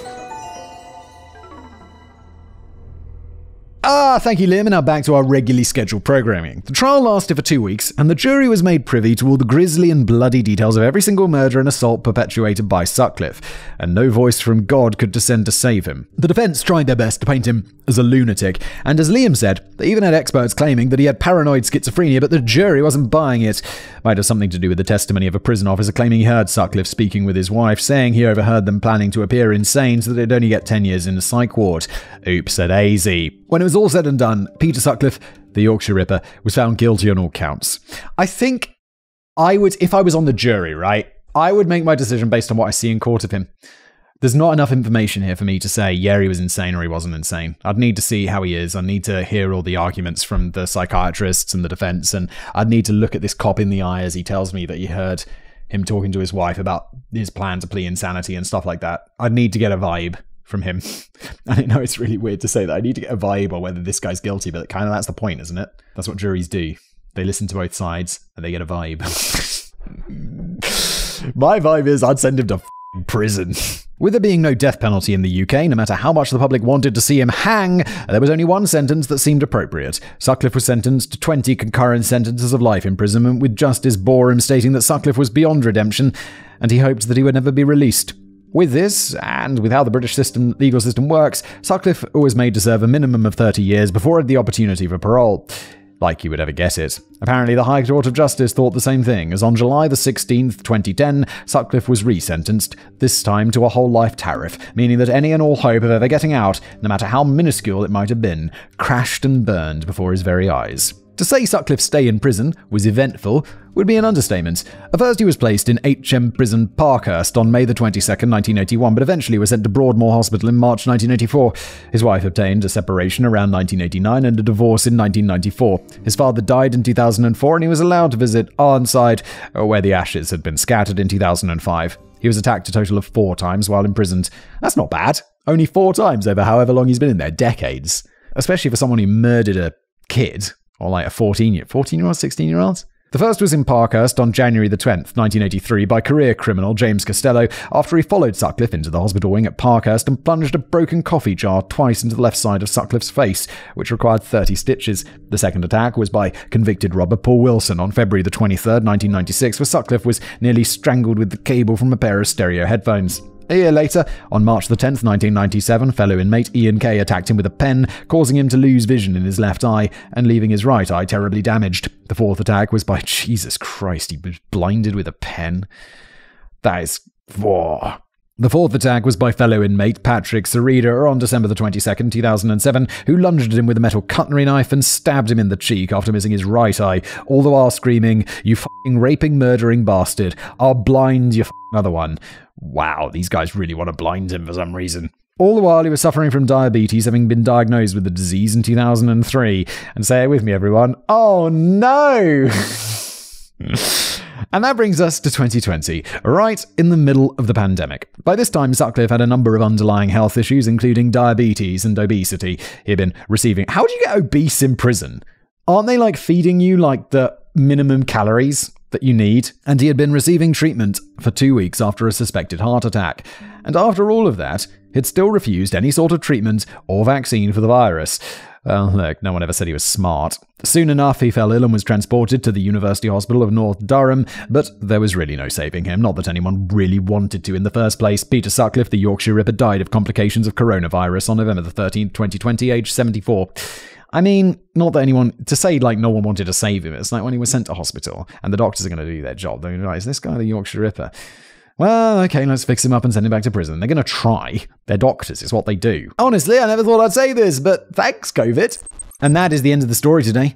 This is a difficult one, folks. I'm not going to lie. The fact that this is also my longest script for the show to date doesn't really help matters. The story of the Yorkshire Ripper is one weighed down by the sheer uselessness of the police and uplifted by the outcry for change and justice from the women of West Yorkshire. The nights were haunted by the shadow of Peter Sutcliffe, and the darkness seemed to shield him at every single turn, slipping through the police's grasp at any and all occasions where he was in their sights. It clouded the eyes and minds of the authorities, and because of that, so many women were put in their graves. The police failed the women of West Yorkshire, it's as simple as that, and they had no right to celebrate, as they did, when things were finally resolved. Yeah, agreed. Now, I know what you must be thinking, but Matt, what about Wearside Jack? Oh, no, I wasn't thinking about that. Just let that story drop. The guy who sent the tape. Did they get him? Or the man behind the letters on the tape? Well, let's clear that up right now, as thankfully he didn't escape justice. Oh my god, I hope you go to prison.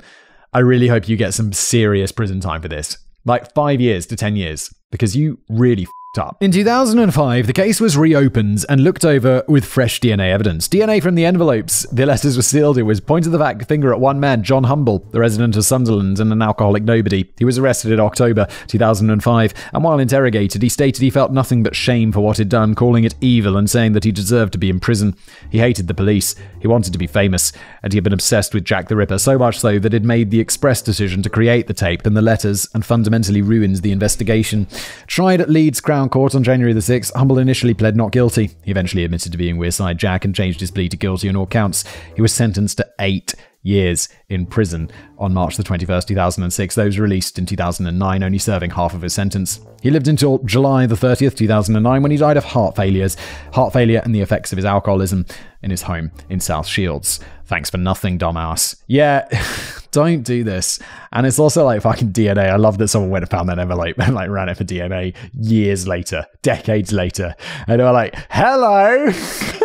Remember that tape you sent that really fucked with us? Guess who's going to prison now, bitch? At the end of the day, Peter Sutcliffe, may he forever burn, was an evil and depraved man. One who was ruined by his upbringing and compounded by the impotence and inadequacy he was made to feel at home. Is that any excuse? No, of course not. And because of his boundless rage and hatred, he went out on the streets hunting, stalking, and in the end, so many women, all innocent, ended up dead. With that, I plead with you all, dear audience, to think of and remember the victims, both alive and deceased. Peter Sutcliffe is the name remembered these days, but that's not right. They were people too, and it's their names that deserve to be lifted up, not his. The dead. Wilma McCann, Emily Jackson, Irene Richardson, Patricia Tina Atkinson Mitra, Jane MacDonald, Jean Dorden, Yvonne Pearson, Eleanor Helen Ritka, Vera Millward, Josephine Whittaker, Barbara Babs Leach, Marguerite Walls, Jacqueline Hill. The survivors: the first unnamed sex worker, Anna Rogalski, Olive Smelt, Tracy Brown, Marcella Claxton, Maureen Long, Marilyn Moore, Maureen Mo Lee, Upadhyay Bandara, Teresa Sykes, Olivia Rivers. Dismembered appendices.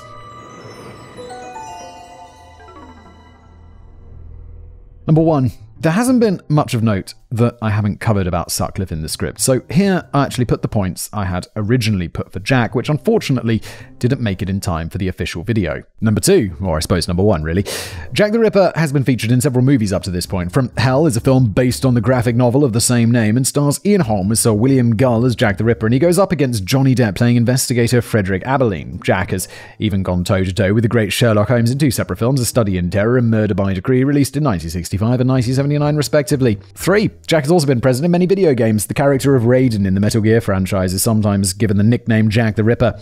Sherlock Holmes vs. Jack the Ripper was released in 2009 and once more pits the greatest detection in fiction against the killer, and the Ripper appears as a former assassin and villain in a DLC for Assassin's Creed The Syndicate. Never played any of these games. Number 4. The Ripper has also seemed to influence creators in The Land of the Rising Sun. He, or in this case she, has appeared as a summoned servant in the manga and anime Fate Apocrypha, and again as a female in the manga and anime Black Butler. He has a very minor role in the Phantom Blood arc of JoJo's Bizarre Adventure, and more recently has appeared as a heroic spirit fighting for the sake of humanity in Record of Ragnarok. I feel like in Japan they've misunderstood who Jack the Ripper is. They're just like, it's a good name. He's like some sort of spirit hero. What the fuck? Number 5. Many other killers have been given the title of Ripper throughout the years, all in homage to Jack, and a couple have been covered on this channel. Bible John, also known as Scotland's Jack the Ripper. Andre Chikatilo was given the name of the Rostov Ripper, and one of the nicknames of Tamara Samsonova was the Granny Ripper. Lastly, an unidentified serial killer was named the Atlanta Ripper as they went on a killing spree in 1911 and 1912, claiming the lives of at least 15 African-American women. It makes you wonder who will be branded with the moniker of the Ripper next. Let's hope we never have to find out. Oh, but we will. Of course we will, because there's plenty of psychos out there. Number 6. Lastly, I can say that my writing about true crime, especially Jack the Ripper and Peter Sutcliffe, has inspired me in my own personal writing, as well as other activities. I've made plans to write a fictional crime thriller novel at some point in my future, and these scripts have been good practice along with the research. Jack has also influenced a villainous character within my own D&D campaign I run for my friends, and I plan on using said character in a future sequel to the book that I have out right now. Oh, Matt sent me his book. I didn't forget, Matt. Here it is, look. He sent it to me. That said, Devil's Bane and the Curse of Decay is my first book, and it's been out for over a year now. It's available on Amazon, Audible, and Kindle. It's a fun mix of fantasy, action, and horror. It ain't no Lord of the Rings, but I'm mighty proud of it. I hope for it to become a series. And for those interested, I hope you do too. Check it out, look! That's cool. It's called The Devil's Bane and the Curse of Decay. It's available. Go search it on Amazon, wherever you get your books. No, just on Amazon. Amazon, Audible, and Kindle. Thank you, Matt, for writing today's episode. I've been your host, Simon, and I'll see you next time.